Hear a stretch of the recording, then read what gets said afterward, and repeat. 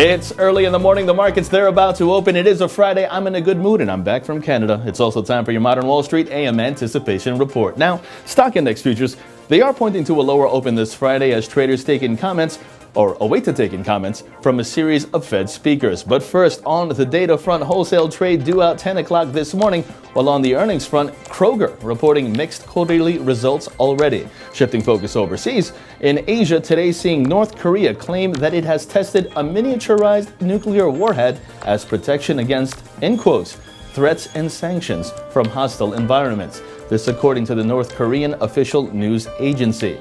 Now, keeping in Asia, Japan's Nikkei closing essentially flat for the session and for the week, while over in China, the Shanghai Composite closing just about 0.5% lower.